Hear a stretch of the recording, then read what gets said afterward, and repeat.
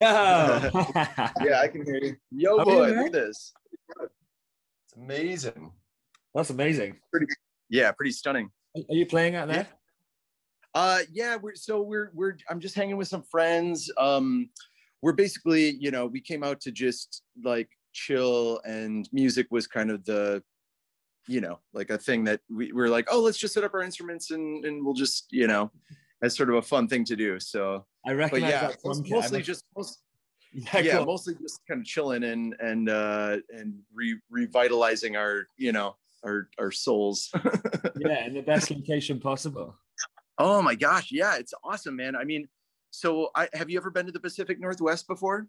No, I work. Obviously, we spoke about for the cruise lines, for Carnival Cruise Lines, and so Yeah, yeah, yeah, we primarily do like the Caribbean and like yeah. those islands. But I haven't done that much of the U.S., like especially the Pacific Coast. You know? Well, I'm actually kind of surprised because Seattle is a very big, like, a lot of boats always park in the port of Seattle, and we always kind of, see them and joke about it. But yeah, it seems that's awesome, man. That's super Yeah. rad. I mean, the Caribbean, I'd probably rather be in the Caribbean anyway. Yeah, well, just to give you a bit of background, obviously, I do the ships, but then this series came about from when I was in university. I was studying, and one of the projects was like identifying kind of an area in your field where you feel you could like improve or blah blah blah. So I would read Yeah, always like I'd read like Modern Drummer and those sorts of things, and those magazines are like great. But then I was reading them, and then all they would ever talk about is like gear. So it'd be like, what are you using? What is this? yeah, What is that? always here. And It's always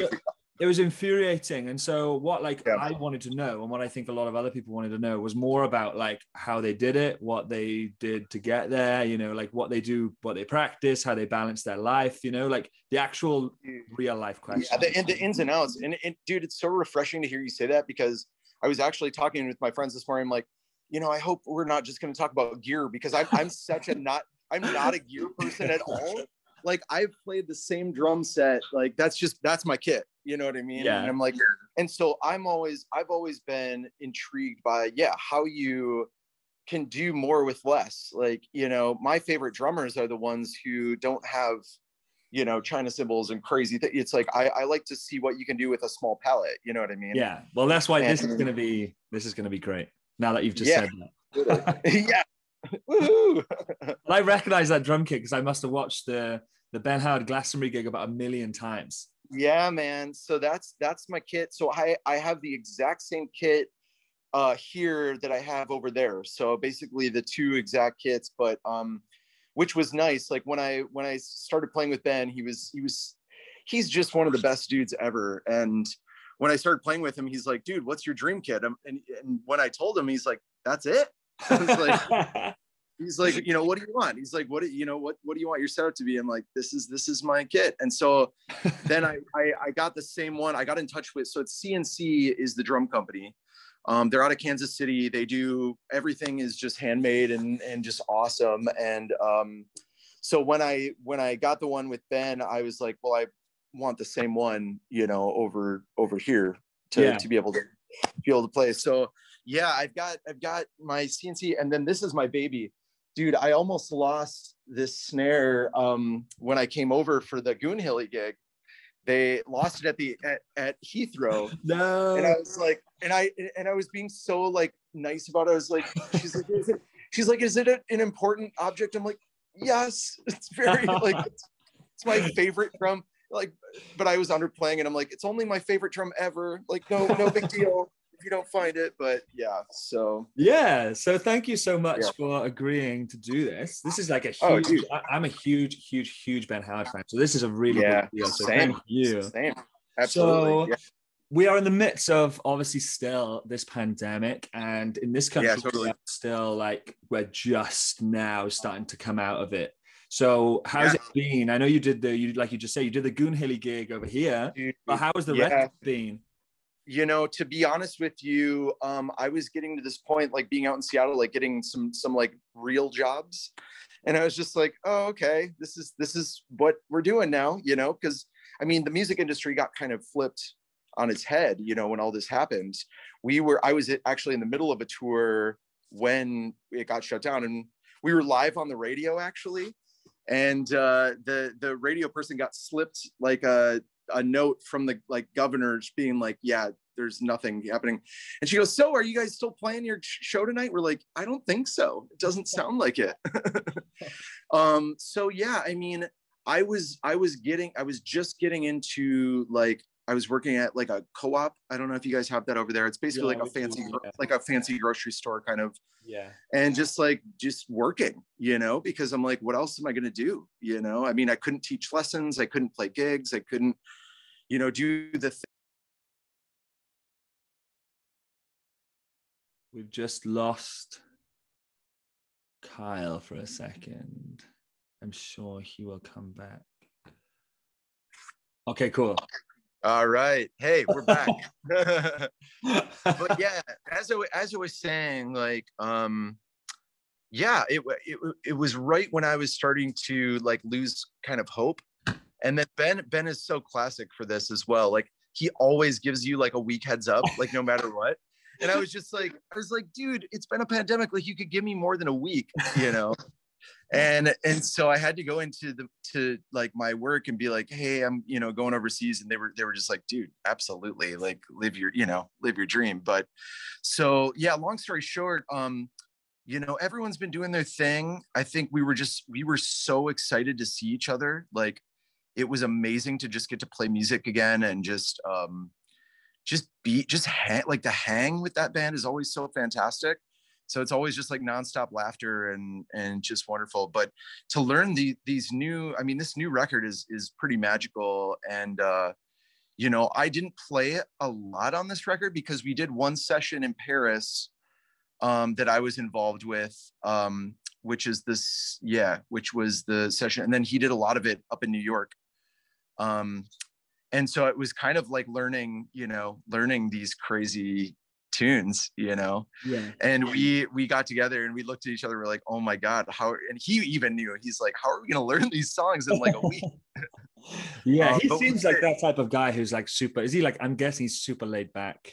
He's amazing, dude. He's the best dude. He's the most laid back person, but he can be very he knows what he wants, you know. And I think that's the thing that like some people read him the wrong way, where they think that he can be intense, and he's intense in that way because he gets very frustrated because he knows what he wants, and he's such a smart guy. Yeah. And so it's just like, I think sometimes he gets very frustrated with like, because he can't just get it across easily. Yeah. But dude, I couldn't imagine a better boss. Like he's amazing, you know. And just, I mean, you know, if you're a fan, like he's just such a musical wizard. Like he's always trying to outdo himself, you know what I mean? Like he's like challenge himself and just sort of like, just make things he's like criminally underrated in this country, dude. It's nuts. Were you a fan of like the whole time? Because I know he had a different drummer and a different bassist, different bass player, totally. Yeah, because they were brothers. Yeah, it was really funny. So when how I met Ben was through a band called His Golden Messenger. And I basically got asked because, so I don't know if you know Matt McCon. He's one of my favorite drummers ever. He's the drummer for Bon Iver.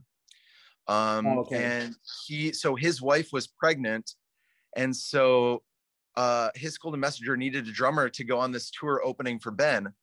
And they asked me, he's like, yeah, do you want to like do this tour? I'm like, fuck yeah, I love Ben Howard. And nobody else in His like knew of Ben, because Ben literally found out about His Golden Messenger from seeing the like CD at his local like vinyl shop in Totnes. Like it was just one of those like weird random situations. And so I was the only one who knew Ben Howard because I had played one of his songs at a wedding once. I think it was like Black Flies, or probably, I don't know, who knows which one, but yeah, so like interested, so I went into it being like, yeah, I know who Ben Howard is. And then the shows that we opened for him were like, it was just when, I forget where we was blowing up, so we were doing like these insane shows. And that album rocks as well. I think that's my insane record. I mean, to walk in and to be able to play those songs was just amazing. And he was just in such a intense spot, like personally. And I think I just kind of came in at the right time and like talked to him like a human. Like I think everyone around him was kind of just you know, being yes people, or like, you know, just sort of, you know, dealing with how big he was getting. And I sort of walked in and was like, dude, do you want to talk, like just go have a drink and like chat? And I think that just like it spoke to him a lot. And yeah, and then I got an email, and he was like, dude, how would you feel about being in my band? I'm like, what?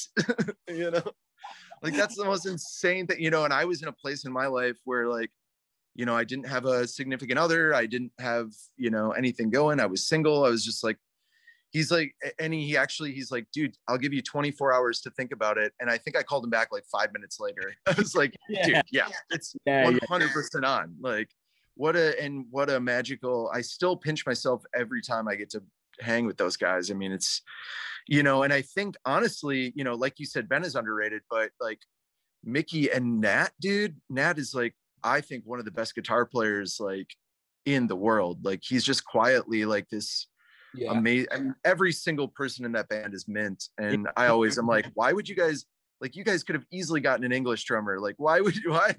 Yeah. Like, That's would you get some? I've been so intrigued to know how that came about.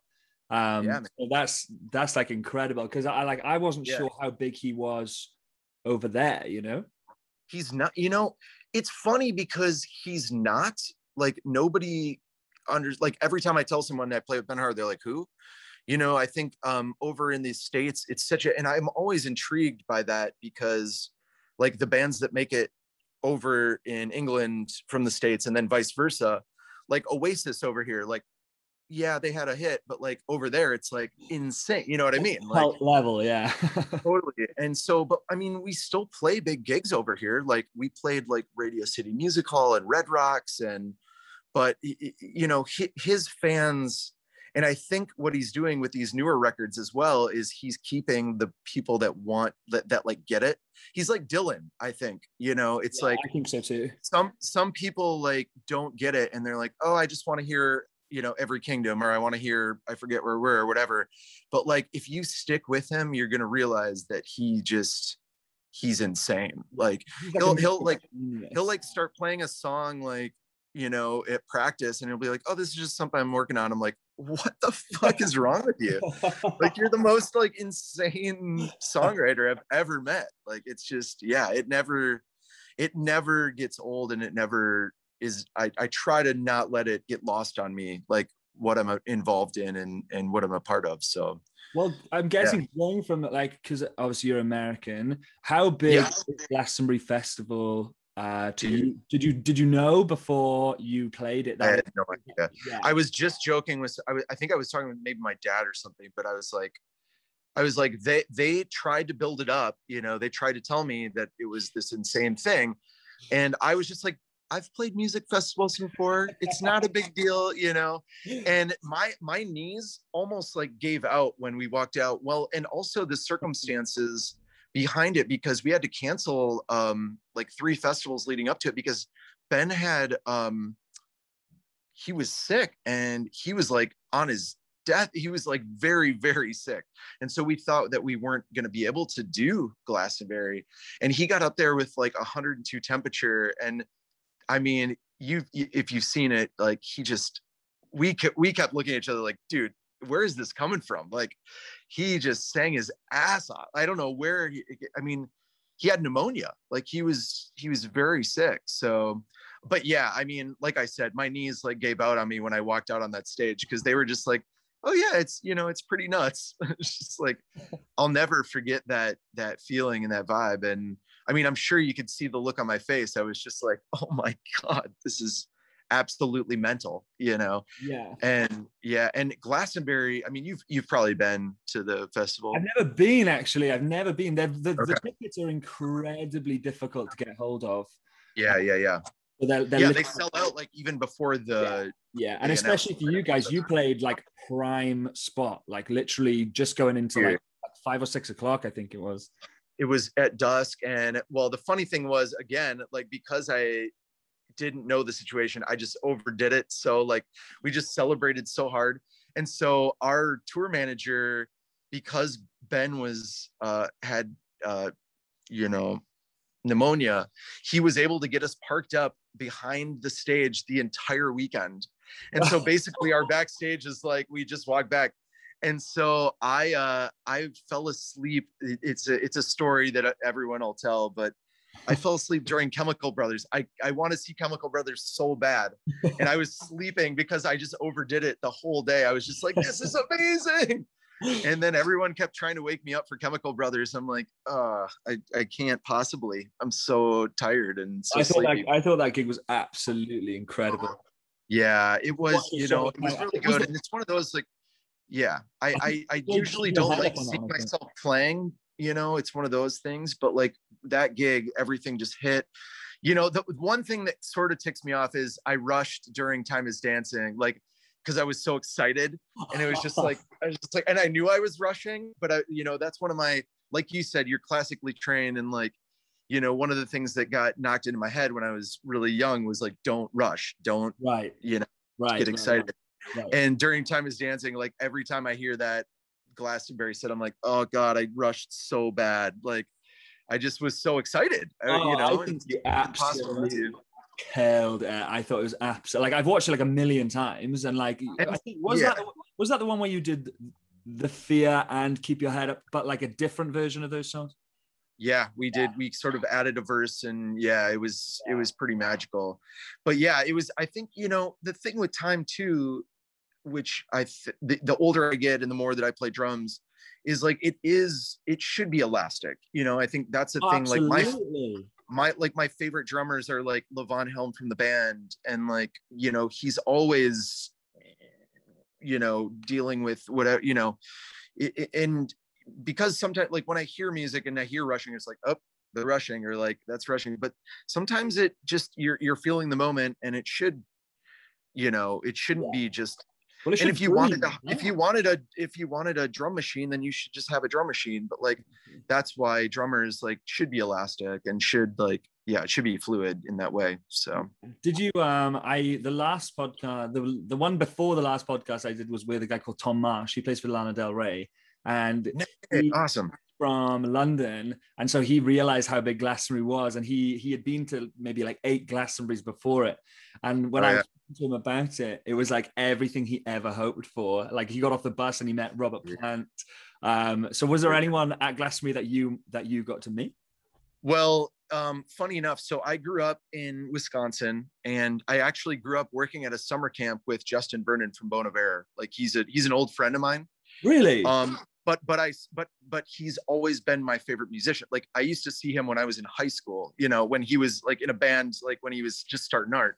What? And so, but I ran into him there, and it was just, that was because, and he's like, yeah, I'm just here, like, kind of, you know, scoping things out for my festival and just seeing what happens. And then he ended up playing with Kanye. Like, he's like, yeah, I'm just kind of chilling out. And so we go to see Kanye set like right after we played, and of course he's like right there front row. Like, I'm like, dude, come on, like nuts. So like, to run into him was pretty magical for me. But yeah, we really didn't, I mean, because it was such a whirlwind, we just, the late night sets were really fun. I'm trying to think of like all the gigs we saw. Anderson .Paak, I didn't get to meet him, but what an incredible drummer, and just, yeah, that set blew me away. But yeah, I mean, just all of it. It's basically like being in New York City of a music festival. You know what I mean? Like, yeah. It was like every moment was just this like incredible situation. So, well, I think it's about 120 to 150,000 people would have been watching. Yeah, it's nuts. It was absolutely nuts. Like, I just couldn't wrap my head around it, really, you know. And even as we were driving up, I was just like, oh, this is cool. This is like quaint. What a quaint little town. Yeah. So have you been able to play at all, or have you been able to stay busy during all this? We got off the ships this time last year. We were actually in Mexico when we found out, and then they just told us everyone was going home. So we were like, because when we were out there, when you're on a ship, you're in like a kind of bubble anyway. So totally, yeah, very rare. Like, it's probably like when you're on tour, you just don't have time. You don't really like care about outside news. And then when and then my mom was texting me like, this thing is pretty serious. And I was like, oh, it's not going to be that serious. And then we'll see what happens. And so I came home, and I think I came home quite naive. So I came home like, oh, it'll probably be like maybe 2 months, and then we'll be back. Couple weeks, like maybe a week or like couple weeks. Yeah, totally. I never imagined that we would be in a situation like a year and a half later where like we potentially are going back this summer, hopefully. Yeah. Well, the pubs are open. Yeah, yeah, exactly. That'll keep me going. Big deal. It's a big one. Yeah, and so I think I've just been trying to do a lot of practice, because I studied from when I was 18 all the way to 23 or 24, and then I got the cruise job. So hi. Hey, this is Heather. This is my friend. Hello, good morning. Yeah, she's an amazing musician. We've been playing some music and hanging. Yeah.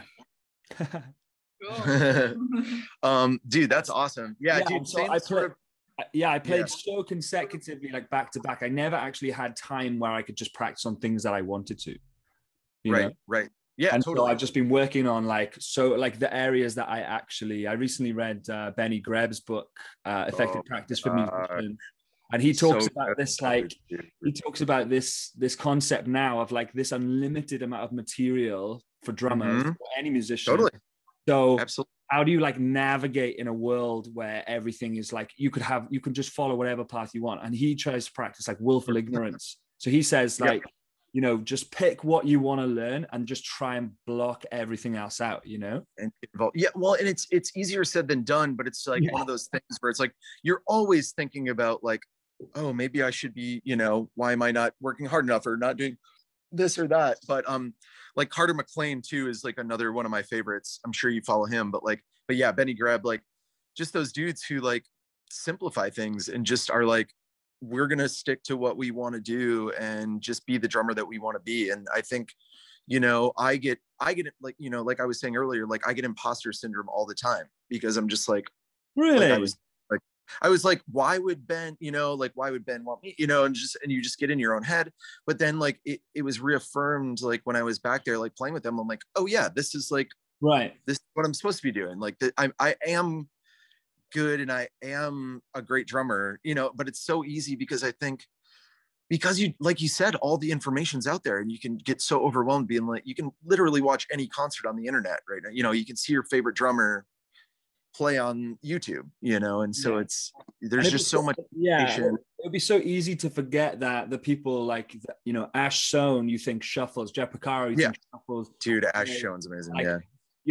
There are certain people in the categories that you associate with those things, which is what they've probably dedicated a huge portion of their life. Absolutely, and they commit themselves to doing for us, what's difficult is like, if you do get pulled and you think, right, I want to like be like Ash Sohn, but then I want to be like this guy, then this, then this. You're getting pulled in so many directions. You're not actually bettering yourself in any of them. Exactly. And I think, going back to like, so Levon Helm, like I said, is my favorite. And he, whenever I get lost drumming, I always go back to him and I'm like, he's the best drummer ever. And he was not flashy ever. He was always just serving the song. And I think that's what I try to remember, like with Ben too, is like, I'm just here to serve the song. Like, I don't want to be flashy. I know I'm not a flashy drummer. It's not my thing. That's for other people to do, but I just like to, when I hear a good song, I want to be like, how can I make this song, sing or be the thing that it needs to be?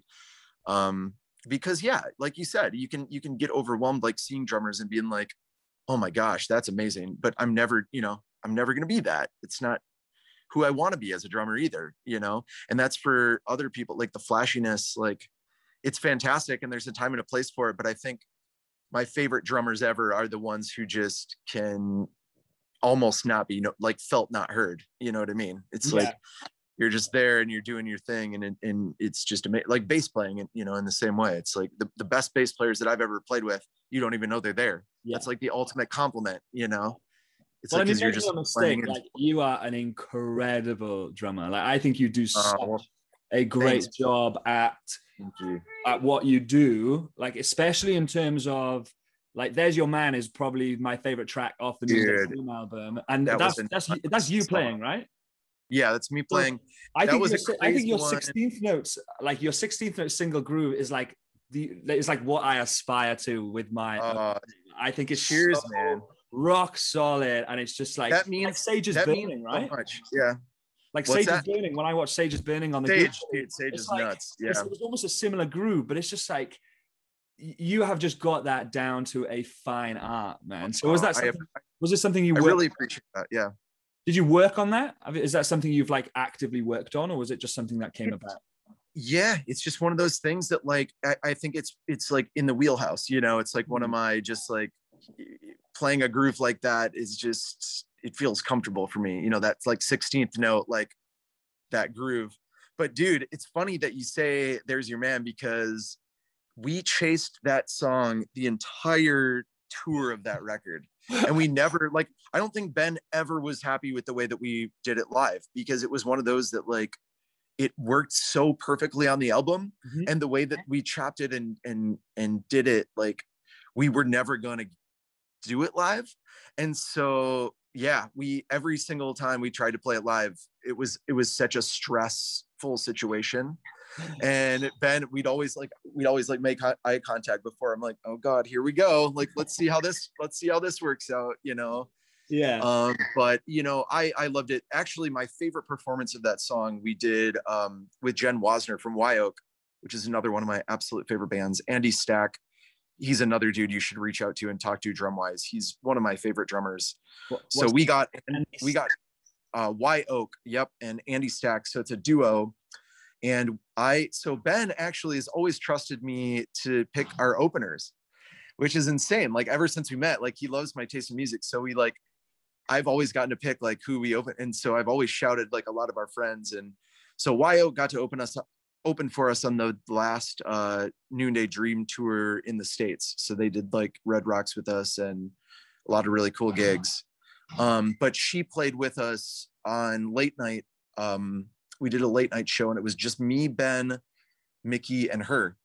And that was like one of my favorite performances of their, like, I finally felt like, I'm like, there it is, you know, because we try to overcomplicate it so much, and then it finally just like sat in this spot. That was that the James Corden? That was the James Corden one, right? The James Corden one. Yep. Which was funny because he was English. Yeah. It's just like, of course we're gonna play like an English late night show. Like, so did him and Ben, like, I was surprised that James Corden had Ben on, not because Ben is like incredible, but I was just surprised that James Corden would even know, you know? Yeah, and Ben was just so like, you know, James Corden was just trying to be so, you know, open and lovely, and Ben is just Ben, you know. So he just was like so over it. But like, yeah, it was a fun performance. Like that was a really cool one for sure. And you got to play Jules Holland, which is like the biggest. Jules Holland was nuts. That's like the biggest UK, like any musician I speak to from the UK, they have two main goals usually. One is Pyramid Stage, and the other one is Jules Holland. Totally. And so you have done them both.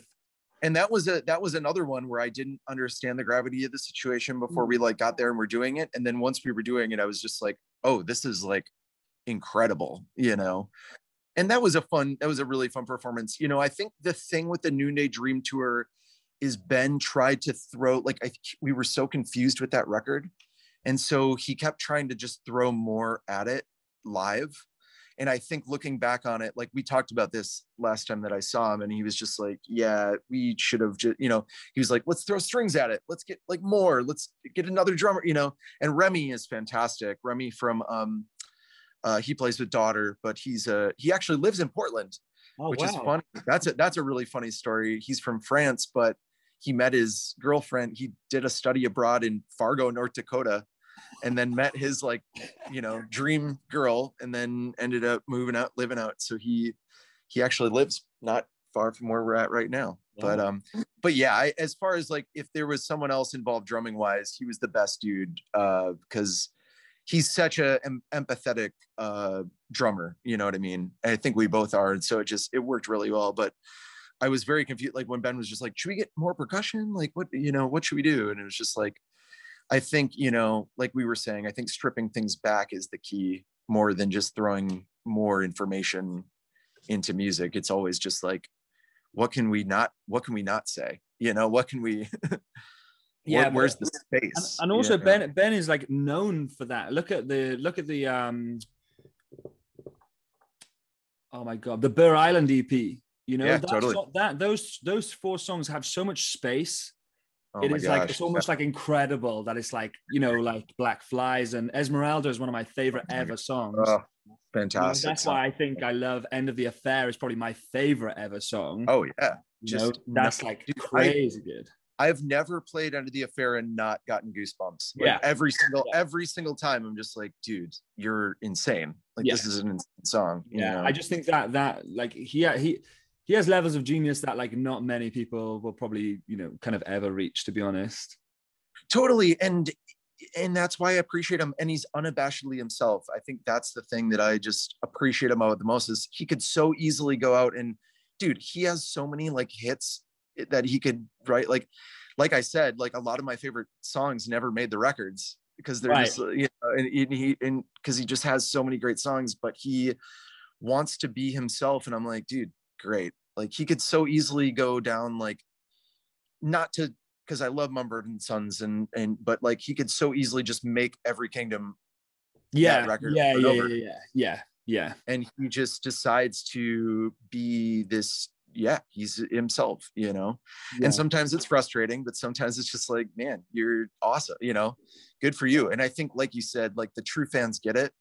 The true fans like really get it. And the other ones who want to hear, you know, Every Kingdom over, or, you know, it's never going to happen, you know. Well, I think they fell out the wayside probably when we got into Noonday Dream, I would imagine. Yeah. It was really funny. We were actually in Italy playing a gig a couple summers ago, and Ben looks at me, he goes, what if I just went out and played Every Kingdom acoustic? I'm like, dude, I dare you. Like just at a random show, I'm like, dude, I dare you to do that. And he's like, no, do it. Like, so like people would lose their absolute shit. Yeah. Like, So would he not play them anymore, do you think? I don't think it's out of the question, but I think that it's like I try to equate it to like being in a relationship when you're you know, I think back to when I'm in my early 20s, like I don't stand behind anything that I was, you know.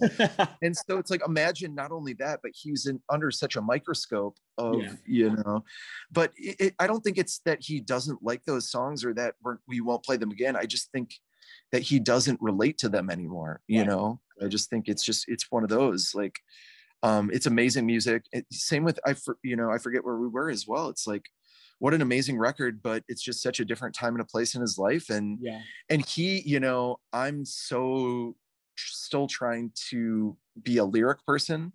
And more so with Ben, like he just writes amazing lyrics, but like, I'm still like, when I listen to music, lyrics are kind of the last thing that I hear, unfortunately. Right. But I think his songs are so personal. And so I think that's also a thing as well. Like he has an attachment in a way that, you know, nobody understands. So I think in a way he just is like, I don't want to play that song.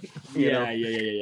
It's just like, this is, you know. So going back before all of this, so where did you, I know you touched upon, and then you said that, you know, you were trained and things like that. So what's a kind of condensed version of when you picked up a pair of sticks to? Oh man, it's the wildest story, actually. I always wanted to play, so I started playing clarinet and piano, and then I went into my band teacher one day and I was just like, if you don't let me play, like I kept looking back in the drum section, I'm like, they're having the most fun, like I want to be there. And so I gave her like this ultimatum. I was like, I'm gonna quit band or I'm gonna play drums. And she's just like, all right, I think we can find some space for you. And then, so we had this teacher growing up. So growing up in Wisconsin, like very small town, like, you know, not a lot going on. But dude, like I said, Justin was there. Brad and Phil Cook from Megaphon went to the same high school I went to. Like we had this world-class music education and we didn't even realize it until after the fact. And my teacher, G, we called him G, but he was from New York and he just decided to settle and teach kids music in rural Wisconsin in the middle of nowhere. And he gave us like world-class, like we would go to New Orleans and do like, I remember going to New Orleans and playing a jazz festival, and the what's the word I'm looking for, like the people who were adjudicating, giving us like scores or whatever, which is such a weird thing. But they were just like, are you a college band? Like because we were so like good, And so anyway, I went to college, never planned on really playing music other than like just kind of for fun. And my freshman year, they were on their way back from a music festival, and they got into a bus accident. And my and my teacher, his wife, like his granddaughter, they all were like killed in this insane like series of events. Dude, it was nuts. And so that next morning, I like walked down to the office, and I'm like, why am I not playing? Like, why would I not do the thing that I love the most? And this dude like taught me all about music. And so it actually changed my life. Like I was never really planning on doing music like as a thing other than, like I said, just sort of a hobby. And then that next day I was just like, this needs to be my life, and so from that day forward, I walked into the office and I went to be a drum teacher or like a music teacher, and I just haven't looked back ever since, and it was one of those things as well. Like when I got out of college, I got a call from my buddy who was down in North Carolina at the time, which was kind of also a big revelation. And I was living in Duluth and it was snowing. It was like 20 below zero, like just freezing. And he's like, dude, do you want to move down to North Carolina? And I've got a band you can tour with. It was a band called Lost in the Trees.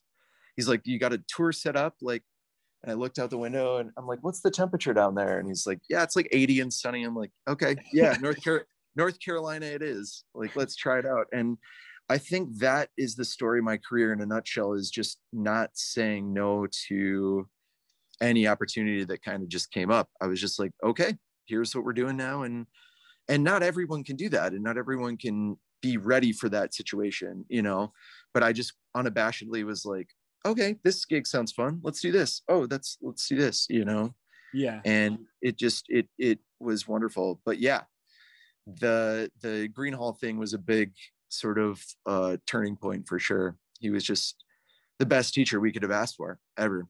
Yeah. And so have you taken over that teaching position? So I would love to eventually someday. But teaching it's like an 80-hour a week job. I mean, you really have to. And I think, I used to teach drum lessons, but if I wanted to teach band and do it well, I would want to stop everything else and just commit myself to it. Like, I don't want to half-ass it. You know what I mean? Yeah. So was Justin Vernon in band with you? I've never gotten to play music with him. I've been to his studio many times, and we're very good friends. And because those guys, I mean, it's huge time, right? Yeah. Oh, totally. He's still my favorite musician. I've always looked up to him from day one, and so hopefully someday we'll get to play music. But yeah, we'll see. I'm sure you will. We'll I'm sure you will. I hope so, man. He's just, again, he's another dude. He reminds me a lot of Ben, and Ben actually looks up to Justin a lot too. But those guys, he's very similar to Ben in that way. Like he's unabashedly just himself and dealing with the limelight in a way that he doesn't want to be in the limelight, but he's just so good. He's so good. It's one of the greatest of our generation, I think. Yeah, and I think when you're, like you said, when you're at that level of fame, like even in this country, like Ben is still very famous, and I always admire people like him and Adele and people like Ed Sheeran who can, when they go on hiatus, they literally just drop off. Yeah. That's so incredibly admirable for people who are just like very famous. I love that about Ben. Like, he wants nothing to do. Like, it was funny. When we were down at Goonhilly, he got Owen was down there, Owen's Ben's manager, and he was like, oh, you got a phone interview with iTunes in like 30 minutes. And me and Ben had been like drinking beer all day. And he's like, wait, what? And I'm like, oh, you got this. Like, and he doesn't like second guess himself ever, but he doesn't like to like, he doesn't like everything that comes along with it, but it is part of it. It's just like, you kind of have to deal with it if you're going to be. And I think that's the thing too, that with like Ben's fans, like that's the only thing with him. I'm just like, you should really appreciate these. And he really does, but he doesn't know how to like come across and say it, like know that they're appreciated. But like Ben's fans are so fantastic in that way, where they're just like they're there for the long haul, you know what I mean? And you know, when we show up at a gig and there's already people standing outside like 4 hours before the doors open, I'm just like, that's what a magical, you know, what a commitment. Like you love this musician, you know, and we all have those musicians that we love that way. But yeah, and I think what I personally love about going to watch Ben's gigs and you guys play is that it feels like he is playing, and all of you guys, you are playing because you just love playing. oh, 100%. You know, and so yeah. sometimes when there isn't always that crowd interaction, some people might be like, "Oh, I wish he would, you know, be more interactive." But then just say hi or like, exactly. When you play yourself, like I've had the benefit of playing, and so, yeah.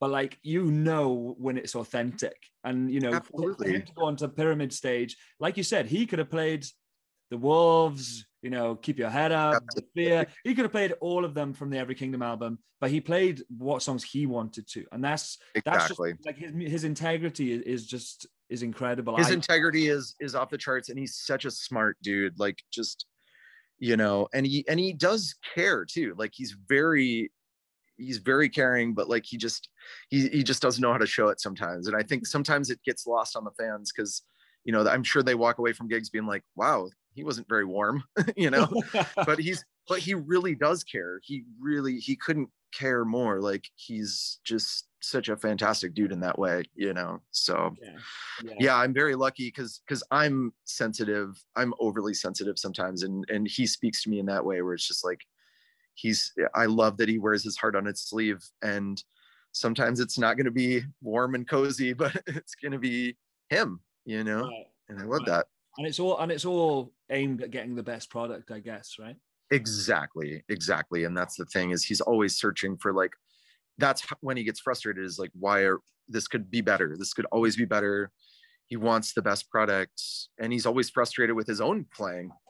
And I'm like, dude, like, oh my God, watching him play sometimes, I'm just like, you are the most insane guitar player. Like, what are you even doing right now? Like, this is nuts, you know? So, you know, when it comes to your own playing, you said sometimes it's quite like difficult to watch yourself. Do you like, where does that come from, do you think? I think just like anxiety and just like, I think it's always weird to like watch yourself or hear your voice or like whatever, you know? Yeah. But probably mostly anxiety. Yeah. Yeah. It's funny. Like I have travel anxiety, which is the worst. I couldn't be in a worse field, like on tour, like being on the highway. I like just get so wound up and like, I'm like, oh God, why did I choose touring musician, you know? But again, yeah, it comes from a place where you expect a lot of yourself. Like that's usually absolutely. I think it's that thing too, is like, you want to give people the best, you know, you want to give them the best, and you're never satisfied. But sometimes, you know, you'll listen, like the Goon Hilly gig, I was very nervous because we did it in advance. Yeah.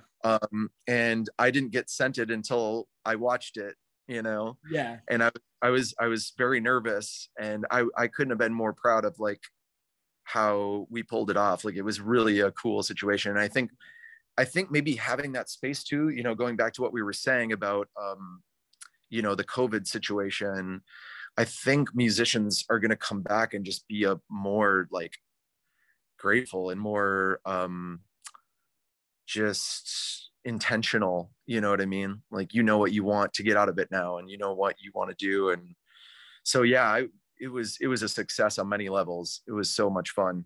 We could stop laughing and just smiling the whole time. I was just like, this is insane. It was incredible. It was absolutely incredible. But what I hope is that COVID will also give more people who don't work in our industry more of an appreciation of like what we do and how hard it is to do our jobs. Because absolutely, sometimes, you know, like certainly when we came home, it was really disheartening to see a lot of like government like propaganda, I guess, that was saying like, you know, oh, well, maybe, you know, you should retrain and maybe you should do another job, maybe. And like, you know, we get that narrative our whole lives, and people don't necessarily see it. We just hear it over and over. Well, what's the plan B? What happens if this doesn't happen? It's like, dude, my grandma still asks me when I go back for like Christmas, she's like, have you found a job yet? I'm like, still doing the music thing. It's going well.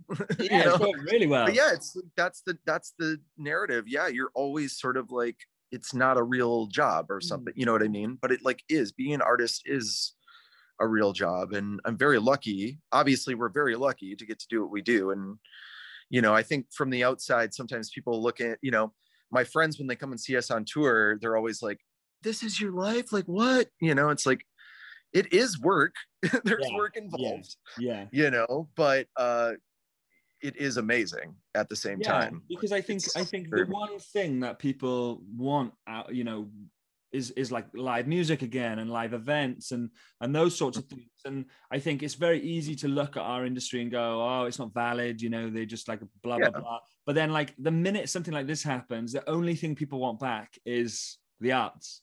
That, dude, I cannot be more excited to go see a concert. Like, I'm so looking forward to it. Like everything about live music I love. Like the social aspect. My actual favorite moment in a concert is right when the house music is playing and then the lights drop. I'm like, oh yeah, here we go. Like it never gets old. No. Like if I'm playing a show or going to a show, like that's my favorite moment. Like there's something about it that's just like, you're not sure what's going to happen. Like, oh, here we go. Like this is going to be amazing. There's nothing quite like it. There's nothing like it. Yeah, totally. So what are your gigs like on the cruise ship? Like what's a normal day for you? Like, are you doing mostly sort of like room, like where people are listening, or are you kind of doing like jazz vibes? Like, so we do with Carnival, they have I think they're about to introduce like a show band, which will play for shows on stage and also be part of the show. But primarily it's like rock bands. So they oh, nice. They'll manufacture. You've got a show that you do, yeah.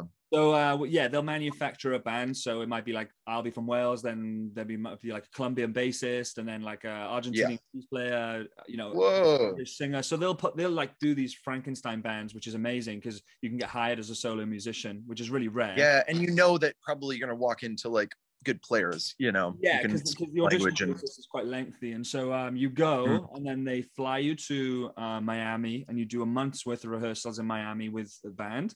You live like next to the studio. They got these like state-of-the-art studios, and you live next door in these apartments with your band, and you rehearse 9 to 5 every day. You do maybe like 250 songs, and then and then they fly you or drive you to your ship, and then you're on the ship for 6 months at a time.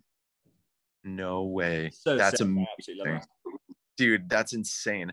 That when you said 250 songs, it flashed me back to when I was in college. Like I said, used to just do all the gigs. But me and my best friend Nate, who actually lives in Heidelberg, Germany at the moment, he's like my musical, like he's my best friend, but he's a guitar player. But we used to do a live band karaoke, and so basically we had a list. I love that. Yeah, dude. So people would come up, and after a while we realized, oh, it's just the same people singing the same songs over and over. But we had a book of like, over 100 songs that were like, here we go, let's do it. And what a great exercise, and just what a way to learn different styles and things like that. It's such a good challenge. Absolutely amazing. Like whenever people ask me whether it's like worth it or not, because I think I fell victim to it as well. I was like, oh, ships, it's so funny in music. Like ships are seen as like, oh, you do ships if you're not, but that sort of thing. And then I went and I had the biggest wake up call, because I was like, this is like harder than the gigs at home, like way harder. Like, we have to play. Absolutely. The nice thing is that it's just the amount of learn all the styles, all the things. The styles, the amount of music you play is just like, you play 50 songs a night, Totally. And so you're doing maybe like 4 to 6 hours every day. You get one day off. But so, I can make more mistakes, and I can repair those mistakes in one night than I will be able to do. It will take me a month at home. So your progress is just like, by the time you start and finish one contract, you're like a different player. So, I'm coming up to my 3rd contract, and I probably want to do maybe a few, like, maybe 3 or 4 or 5 more. Because I would then want to go on to what you're doing, like touring. Yep. I'm playing. Like Glastonbury and Wembley are like my biggest life goals. Yeah. Oh, for sure. But this is just such incredible. It's such dude, experience. It's all about it. And you know, that's what I was all about, like back in the day as well, is just like experience, you know. And I think it's invaluable. Like the lessons you learn from like dropping a stick, or like, oh whoops, I like missed this fill. How am I gonna, like, you know, like those sorts of things, like flying by the seat of your pants. And I think it's funny with Ben's band because I'm the only classically trained person in the band other than India. Yeah, I was gonna say, yeah. Me and India always were able to like talk on that wavelength, but everyone else, just, I mean, Mickey and Ben, like Ben even like with time signatures, like when we were doing Sage, he's like, what time is this in? I'm like, dude, like stop. He doesn't even know how to like speak that language. Is it 6-5? And I think like it's important to like make those mistakes and do those things, and like, you know, because now if something happens on the big stage, I feel comfortable picking up, you know, like you can save yourself easily, you know, because you sort of have that knowledge of just like, I've been there, I've done that. One of my favorite stories ever, when I first started in college, this bass player named Brian Wells, he was an upright bassist in the jazz band, and we were playing a song that was like 200 beats per minute, just like doom doom doom doom doom doom doom doom doom doom doom doom, like just cruising. And within the first like 2 measures of the song, his music stand fell, and his music just like a feather, just like down to the floor. And he looks at me, and I looked at him, I'm like, don't look at me, like you got this. And he's just like, and we like couldn't stop laughing at the end of it, because it's like, that's the rhythm section in a nutshell. Like you have to be able to be malleable, and, you know, if something happens, because inevitably things are going to happen, you know. And you just, to be able to pick it up is a good quality. We have such a more condensed time where we can repair it, like you said, than at home. So like at home, even if you're gigging once a week, which is quite a lot, you know, on the local circuit, you know, it would take you a month to repair. It would, you know, you'd have to wait another week before you could make those, repair those mistakes. Whereas, you know, on this one, I could do it by the next night. I could do it 24 hours later, you know. And so you can see the progress like happening very easily. Yeah, I don't think there's enough of an emphasis, because obviously the number one question people ask with ships is reading. Like I'm guessing, being able to, because you went to band, and I'm sure you had incredible training with your reading charts, like jazz charts, and stuff like that. And I'm out of practice now, but I'm sure you're not. Yeah. It's been a while. I think it's the same. Well, and the thing is, as well, is with drummers, we can make a mistake and it's heard. Like the thing with guitar players and, you know, the other instruments, you can flub on a note and it can get brushed. But dude, if you make a mistake on the drums, it's very known. And like, dude, I've gotten those looks, you know, from Ben before, like, you know, be like, he can hear it. And I'm like, I'm sorry. Like, shit. Like you can't hide a drum mistake. Like, it's just not going to happen, you know? And, but we're all human and we all make mistakes, you know, it's just, but it's the instrument that's just very, out in the open. And I just think reading is so important. Like, I'm glad, you know, that this job does encourage it, because I think there are too many people who hide behind the fact that they don't want to learn, or they can't be bothered to learn to read, but then it only just stunts their growth. Like I try and equate it to like learning all of the words and the language that you use from films and TV, or being able to physically read. It's exactly the same. Like, you know, when you understand how to construct a sentence, you can construct any sentence. Whereas it's like a fence or like if you're just using phrases you've heard from TV, you don't know where that comes from. It's exactly the same in drums. Well, it's a literal language. Exactly. And if you see a fill, instead of thinking, you know, if you can read, you could be like, well, if I notate that out, well, it's using this, and this. Well, why don't I just change it up a bit, and I can just use it this way? You understand the way they've constructed that. Whereas if you can't read, you can only copy the phrase. Exactly. And it's the forethought, you know, it's like I actually had to stop smoking weed before playing gigs, because I would play a fill, and then like 5 minutes later I'd be like, why did I play that fill? That was so dumb, just like you're thinking like backwards. And it's like, I like to have forethought. I'm like, okay, here's what's coming up, here's what we're doing. But dude, it's tough. Drums are a wild beast, man. They're a lot more complicated than people think, I think. I know. But, the good drummers, and I, get from talking to you that you're the same way. It's just is being like a sensitive drummer. Like, you just have to be ready for everything. And you're just like, oh, okay, here's what we're doing now. Okay. Like, and that's my favorite, and like I said, I'm never going to be the flashiest drummer, but I like to just be sensitive. I think, that was the biggest lesson I ever learned, was like, oh, I don't have to play loud and fast.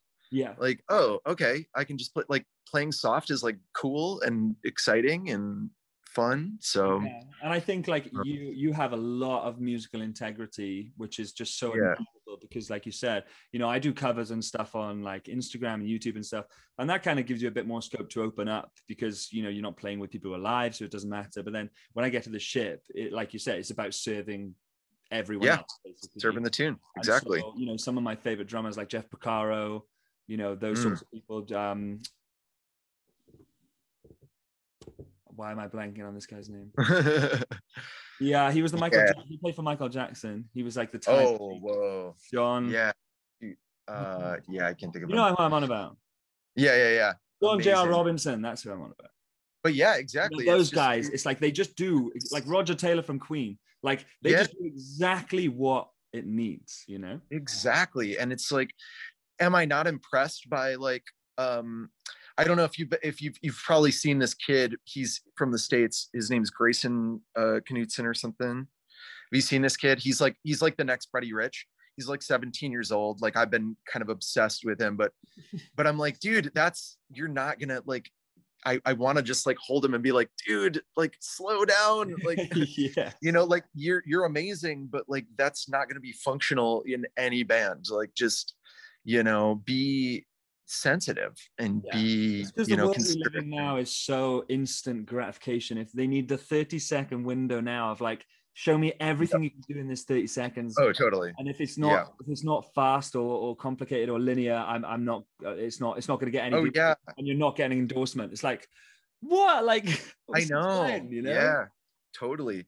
I've got a buddy in North Carolina too, Nick Baglio, and it's insane. Like, the stuff that he plays, I'm like, that's nuts. But like, where would you ever? I would never hire you for a gig, because not that I don't think that he's a great drummer, love his drum style, but it's just like, it's just so much.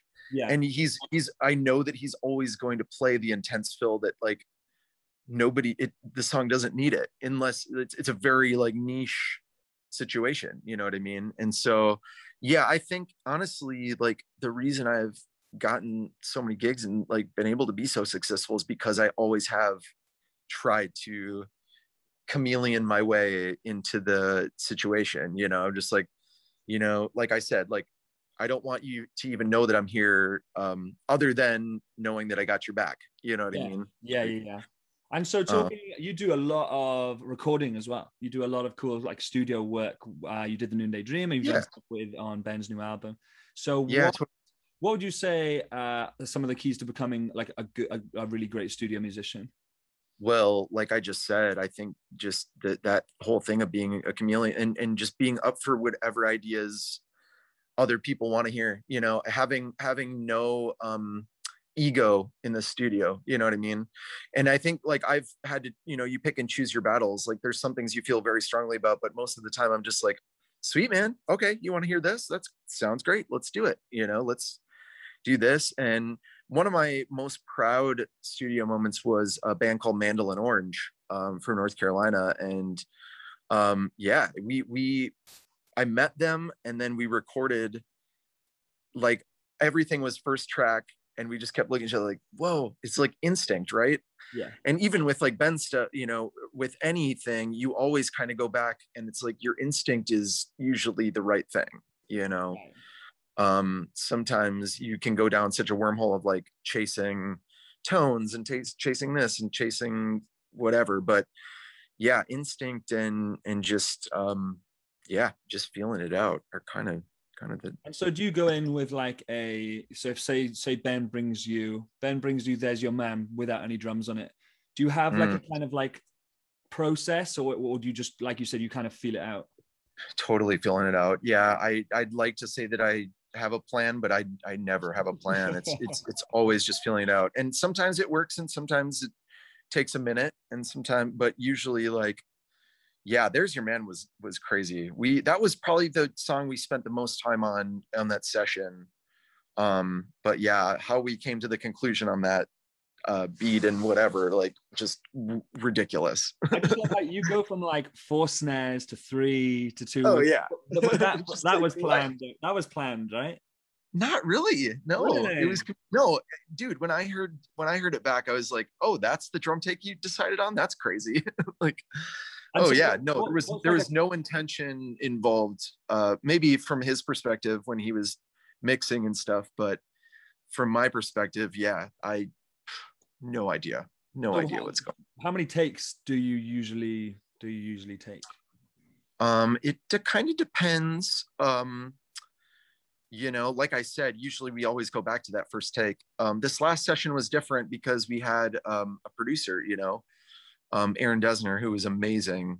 And he loves to just follow any idea and go with it. But yeah, it just kind of depends. Usually, yeah, I don't like to do many takes at all because like I said, I feel it pretty instantly. You know, I'm like, I think this is the vibe, you know? Yeah. But yeah, I think usually the more takes that you do on a song, the more frustrated you get. And then you start to overthink things. And, but that's easier said than done, I'd say. Like, but yeah, I like the fewer the takes, the better. Yeah, absolutely. And so do you get the music before you go into the studio? No, never.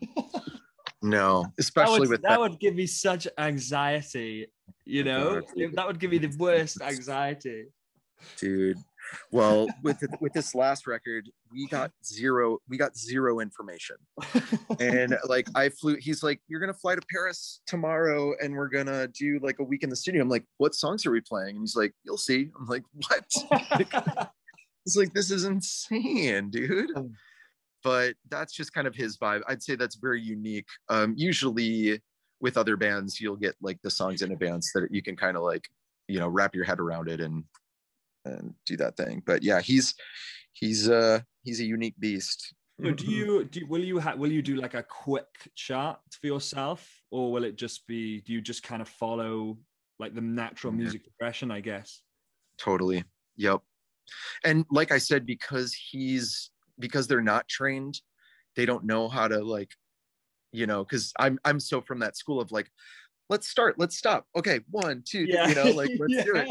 And with them, they're just doing it, and you just are like, okay. Mickey too, like, Mickey cracks me up. He's the best, man. He's just so he is kind of taken over the role of music director, I would say, in the band, which is fantastic. Like, I think it was one thing that was kind of missing, especially from the last tour, was just someone to be like, here's the chart, here's what the plan is, because Ben just doesn't have a plan. Like, if it was up to him, you'd be just like chasing him around and was like, okay, here we go. And so to have Mickey being like, you know, here's what we're going to do here, you know, here's what's happening, is very helpful and awesome. And so do you play it live as a group, or do you do individual instruments? Yeah, live as a group. I mean, I did a lot of homework, you know, well, with that, you know, like we were saying, with this record, I was able to listen to actually have the record and to like study off of that, like going over. So on my flight over, even though he only gave me a week heads up, I like was listening on all the way and like, okay, I like know what I need to do and accomplish. And yeah, so, but yeah, usually we do it as a group, you know. Sage was the most insane one from this last session. Like, when we first started playing, we're like, how the heck are we going to do this? And then we're like, oh, okay. Once we like, and one thing that I told Ben, which was a lesson that I learned when I was very young, and it always stuck with me, was the most difficult part of a piece, or the the song that like drives you crazy the most, make that your favorite, like learn it Yeah. so well Yeah. that it's your favorite thing, you know? And I think, and Ben, like, it was an aha moment for Ben as well, because he was like, oh dude, that's such a good way to like look about it. It was like the most frustrating part that you have, make it your favorite part, and then it's like, you know, make it the most exciting thing versus like this thing that you're scared of. Yeah. You know, and I think that was the thing with There's Your Man. I wish we would have cracked that code with There's Your Man live, because we always would see that on the set list and be like, oh God, here we go. Like, let's see how this goes, you know?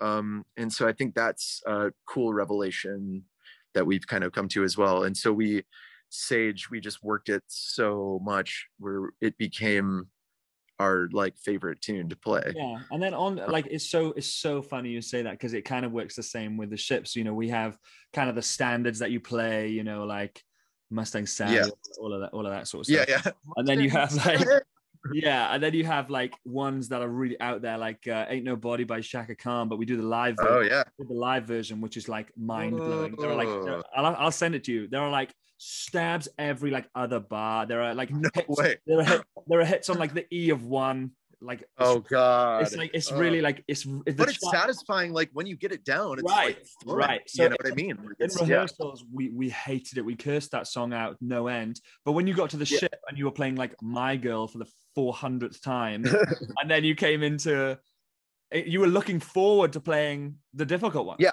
you know? You're exactly. Yep, exactly. And that's the feeling. Like, yeah, make it your favorite, you know. If it frustrates you, just make it this thing that it's going to be your favorite, because you're going to know it so well.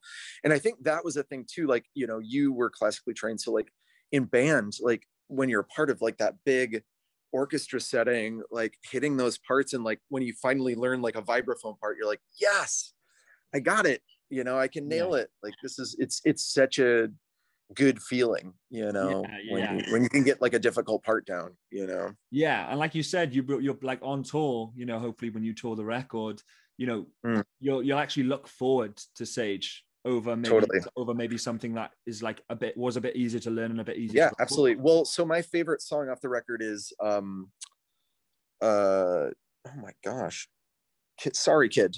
I love it's my favorite. And which was funny, so Ben, we were talking, and every one in the band had a different favorite song off the record, and I was like, dude, that's a testament to how great of a record it is, because we've all got a different favorite song, you know.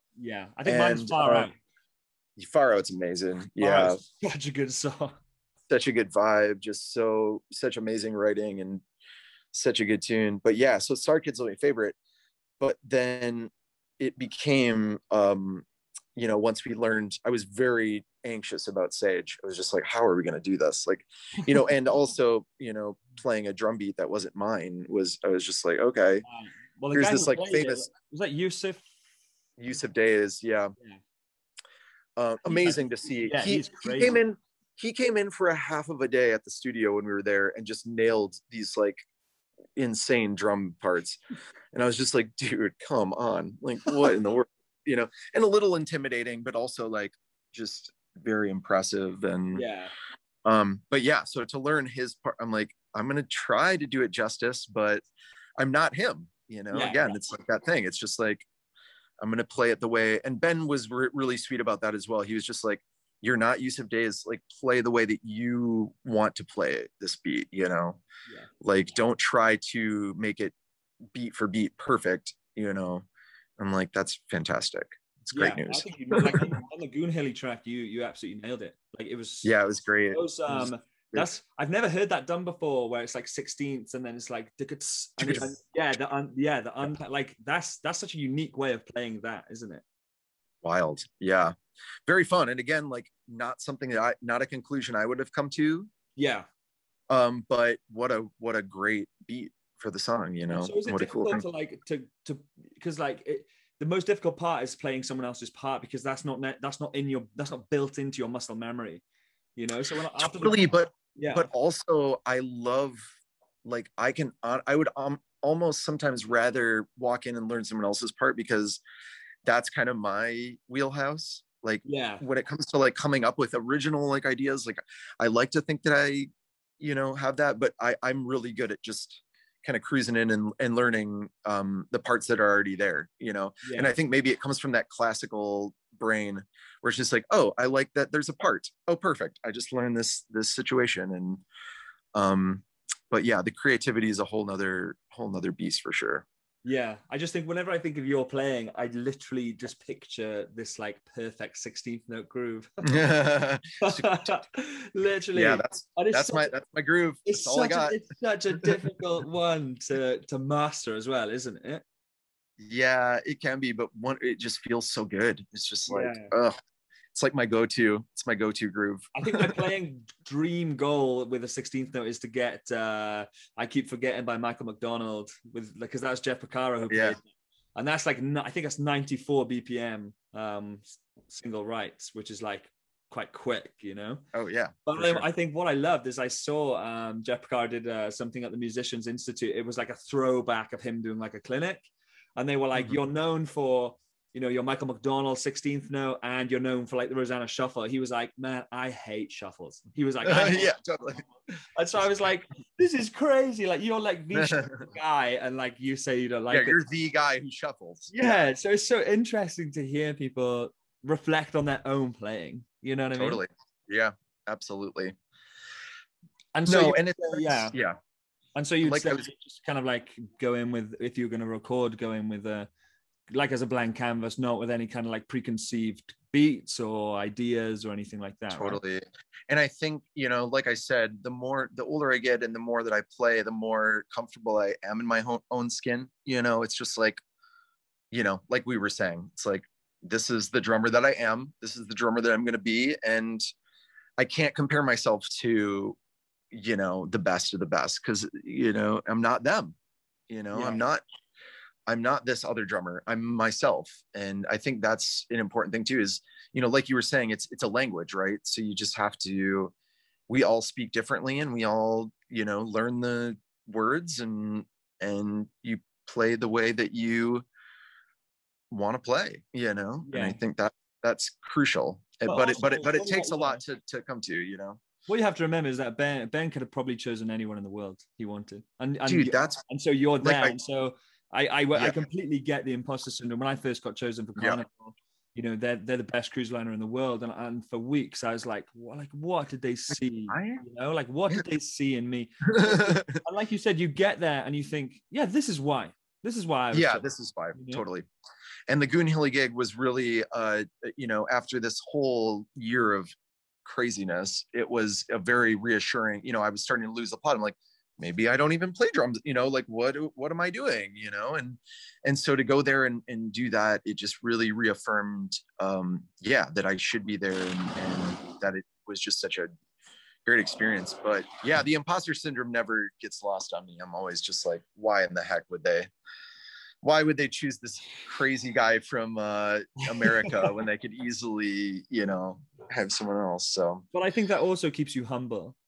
Totally. Yeah. I try to be. I think the biggest thing I've learned from this series is that no one wants to work with an asshole. Gosh, dude, that is a big lesson.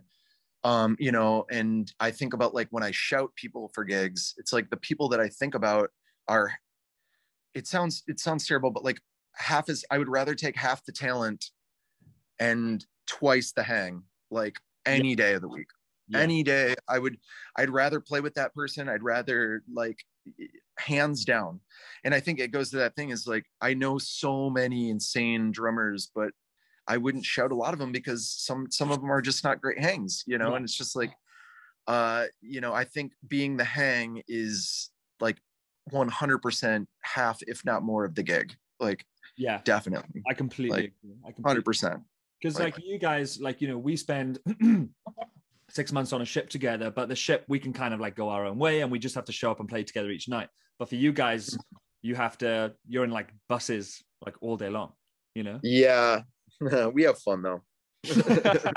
Well, it's a good job that he's chosen a really great band then. What's that? Oh, I think we're probably wrapping up pretty soon. Yeah, we're not far off. I've only got one more question, if that's okay. Oh yeah, what's up? So just something I love to end on is just when we've covered so much and you've given just such advice just through what you've said anyway. Dude, what a pleasure to talk to you, man. I can't wait to like hang and finally meet and have a drink maybe before the South Bank show or something. I'm at the one in September. I'm there. Okay, sweet. I think I couldn't get tickets for the Saturday. It sold out mega. Well, I can easily sort out tickets if you need tickets. I get on the Sunday, so let's definitely do that. Okay, perfect. But the last thing I was going to ask is just your final piece of advice for the people that would love to do what you do. Oh my goodness. Well, like I said, just be a good person, you know, and I think the world needs just empathetic, chill people, you know, and I think especially in the music industry, but like everywhere, just go about your day and try to bring some like positivity, you know, like there's so much negativity and you can get so caught up in like, you know, this and that, but it's just like, you know, and I even get there too sometimes. And you just think like the world's such a small situation, but it's just like, yeah, just be good. Well, like it's easier said than done, but and that's that. Thank you. I can't. And that said, I'm definitely gonna go get stoned right now. Yeah. Having said that, I can't thank you enough for doing this, man. What an absolute pleasure. I'd love to do it again sometime. And dude, thank you. You're wonderful to talk to. Can't wait to hang. Yeah. So